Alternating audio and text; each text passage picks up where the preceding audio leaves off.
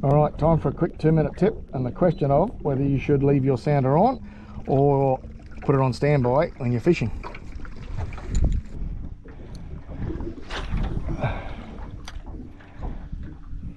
So the long and short of it is, I'm not sure whether leaving your sounder on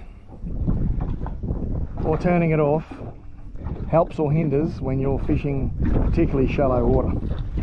I do, however, believe that the little 1%ers that you do when you're fishing makes a difference between someone who catches fish regularly and someone who catches fish not so regularly. With that in mind, I'd like to think that by turning my sounder off or putting it on standby whenever I'm fishing particularly the shallows, that pinging that comes out of the sounder won't have any effect on my fishing, and in fact will give me a little bit more confidence, and when you're confident you always fish better. So look, that's my 2 cents worth.